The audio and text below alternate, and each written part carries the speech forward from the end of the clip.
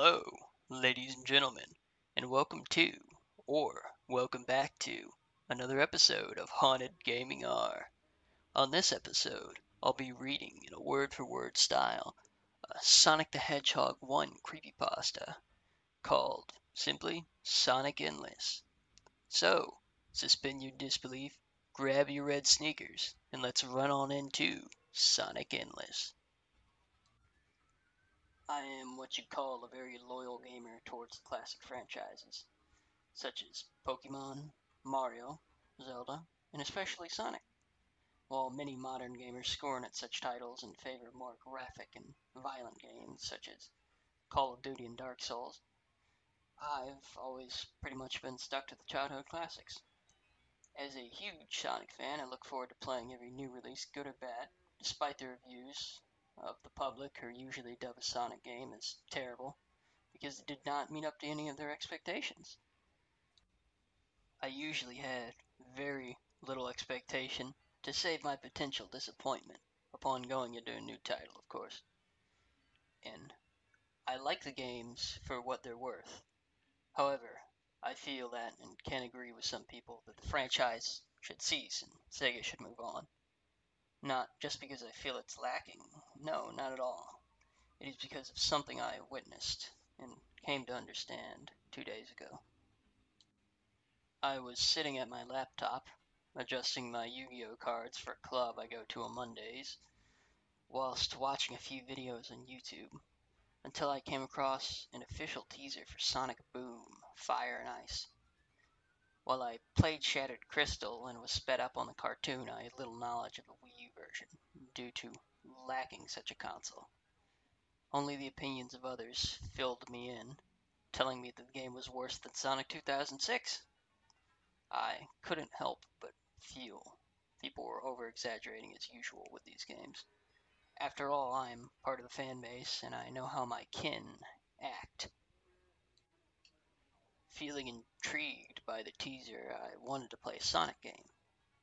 Since it's been quite a while, due to my busy life, I hardly ever get to play games nowadays, and went to get a classic Genesis emulator and a ROM of the original game.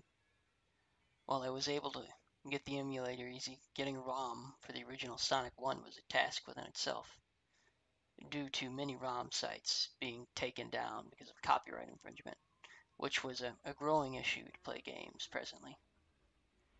Site after site, I eventually began to become more frustrated, cursing under my breath, until I soon came across a site that seemed a bit shady. Knowing full well about malware and viruses from sites like this, I hesitated until I came to knowledge that my antivirus would handle any attempts of infection. I clicked the link to the site. Nothing wrong so far. My antivirus didn't notify me and instantly blocked the site, so I shrugged it off and attempted to download the ROM. Same result as my antivirus did not reject the download. It's probably safe, I thought to myself as I extracted the file and started up my emulator. The game started up with the normal Sega logo and the Sonic Team text. However, when it reached the title screen, no music played. Must be a glitch, I thought, whilst dreading the idea I would need to try and find a better working ROM, until Sonic appeared out of the title ring. His expression wasn't the usual smug and cocky persona. No, it was depressed and lacking in energy.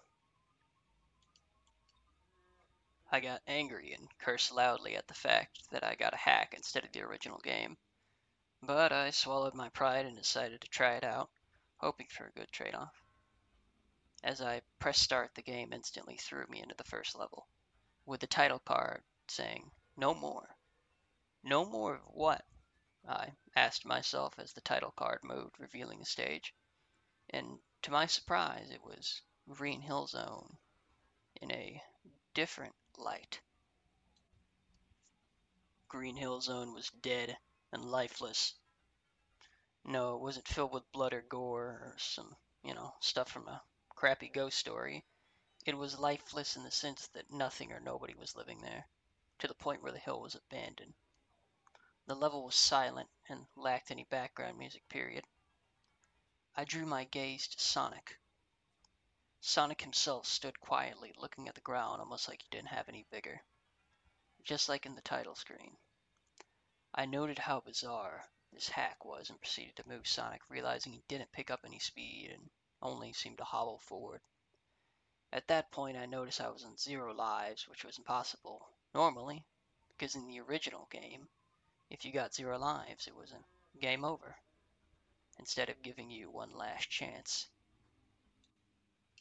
The zone itself was empty, lacking any badniks, rings, or obstacles.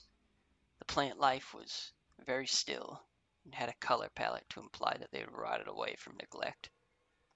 As I moved Sonic through the abandoned green hill, which was a time killer due to how slow he was moving, I eventually came across my first trail of rings, which were positioned in such a way that they made out letters, words even. Let it end. I read this sentence and sat in thought, as if there was some symbolism involved in this hack, trying to give me a message. I moved Sonic past the trail to another set of rings forming a word. I can't take it.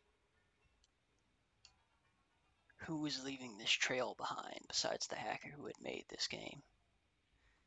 Was this another one of those horror story fan games? Was it one of the other characters with the death wish? I really didn't know and had to keep moving to find out. Suddenly, I jumped as Sonic turned his head to look at me. I noted that this hack was acting like it was aware, although a part of me wondered if the game and its titular character was indeed trying to tell me something. I gulped and continued to move Sonic to the next formation of rings, fearing what they will say next.